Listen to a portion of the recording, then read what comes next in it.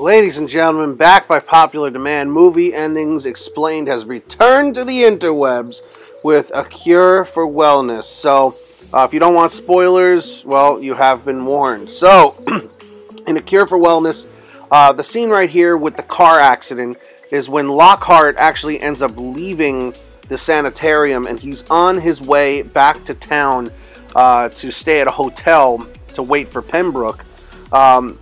The driver ends up going down the big mountain, because the sanitarium's at the top of the mountain.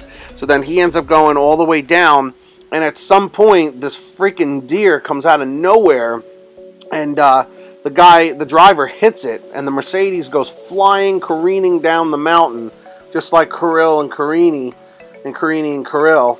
So they go flying down, super fast, super hard, super bad. And what ends up happening shortly after is that Lockhart is recovered from the accident, crash, or whatever you want to call it. And then he is actually returned to the sanitarium with a quote-unquote broken leg. But the whole accident crash scene is actually really, really brutal. I've seen some crash scenes in movies, but this fucking car went flying, like flipping over. I would have been throwing up all over the fucking place, but glass was breaking, shit was out of control.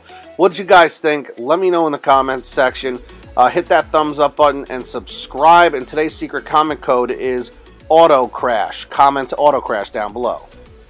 Thanks so much for watching. Be sure to subscribe and hit that like button on your way out. We're trying to hit our goal of 5,000 subscribers. We'll see you in the next video.